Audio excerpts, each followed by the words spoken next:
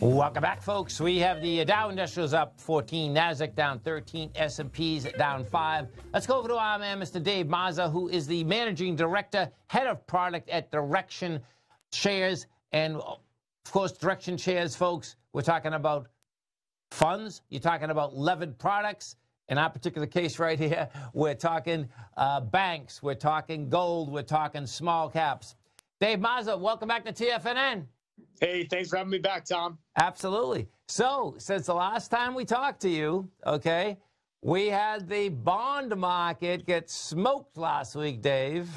Indeed. And, you know, in that context, these banks, are running higher.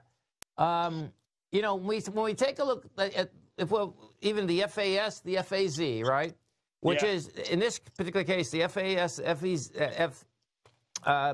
AZ, folks, they're 3 times, the levered product of the financials. Do you guys get to see a big switch when, when that bond market went down? I mean, everyone's been waiting for the financials to go topside. What do you guys see on your side when this happens? Yeah, it's really interesting. I think we've seen a bit of a coiled spring when it comes to financials, as many both strategists from a long-term point of view and traders have been waiting for, the opportunity to pounce. And it's been interesting is, we've been in a market that has been extremely defensive. People have avoided the cyclicals. They've avoided the more value names. And if there's one sector that's both cyclical and value, it's financials. And so when we have these risk-on days in the market, we certainly see significant activity on people trying to play that, especially on the bull side. Yes. Because we, in FAS, because we've certainly had seen more activity in an area like FAZ, as, financials haven't had the easiest run, really, since the global financial crisis, but even more recently as rates and especially the yield curve continue to be depressed over the summer. Yes. It's amazing. It's amazing that they haven't had a more extraordinary run, actually, because they seem to always make money. Like if we look back from here, even before the crisis, they're making much more money now than they were then. But for some reason, the market hasn't jumped on it. They're jumping on it now, but for some reason, there's legs that are involved there, I guess. Well, there was a persistent overhang of regulation, right? Financials certainly maybe benefited and overly from a revenue and earnings perspective because of loose regulation. Concerns about whether it's Basel III coming out of Europe or Dodd-Frank here, it's difficult for people to get a sense of clarity on what the picture is going to be from earnings. Do they become just regulated utilities in the worst case scenario?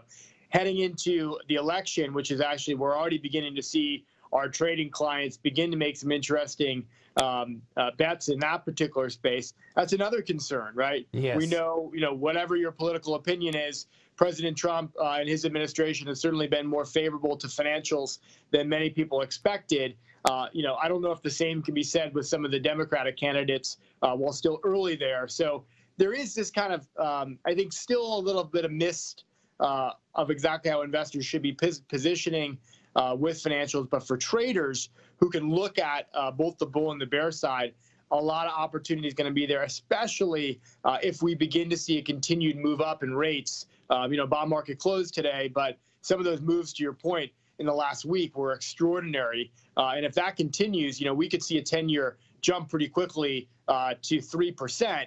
I think that gets the market into some other kind of trouble, but that certainly would help the case for financials. Yeah, so hey, let's go on that side, because that's, where the level line is, folks, is so hard in this market, because just as Dave said, right, is that, the bonds came down, banks are going up, but if the bonds go up too fast, then the market's going to start saying, okay, what's going on? So what I'd love to talk about is the small caps, because it seems that when we take a look at the small caps, those topped out July of 2018. Now if we're talking the TZA, the TNA, what do you think's happening with the small caps? It's amazing that we're at all-time highs, and these guys still can't, basically get the juice going. Small caps can't catch a break. To your point, they topped out well before the large cap space. Continue to be middling around, looking for support, and really have struggled. This most recent earnings season has not been pretty for small caps.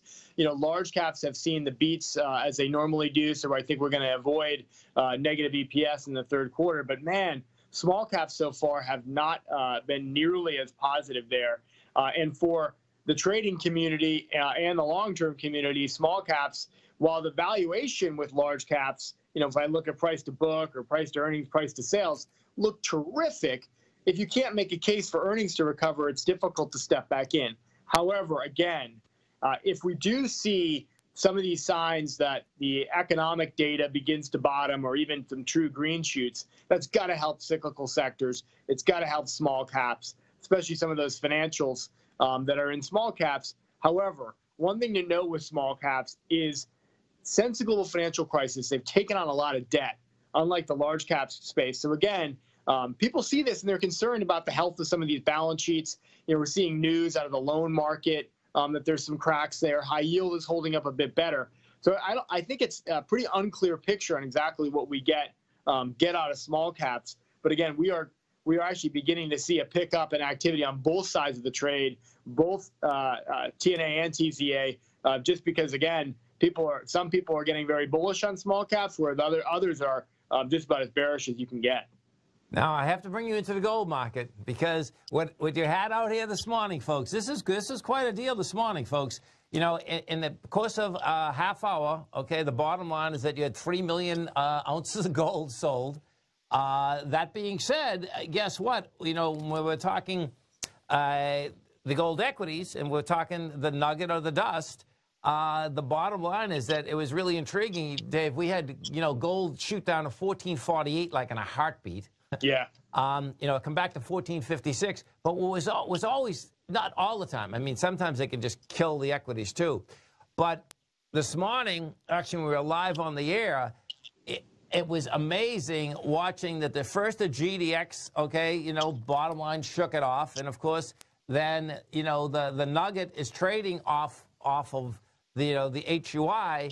And it's just amazing to me that, we hit 25.15 and it said, hey, I don't want to be here. I'm up at 25.60 now. So it's like there's almost a disconnect between the metal versus the equity still at this point.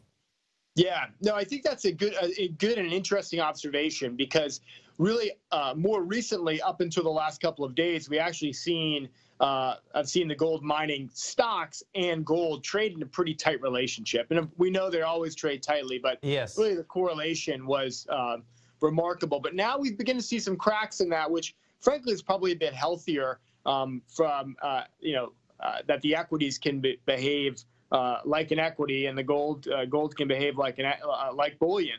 But taking a step back here, gold bullion have been on a pretty nice run up until recently, when we had this massive risk-on rally. So, my trinity of risk-off, utility stocks, long-term treasuries, and gold all hurt last week.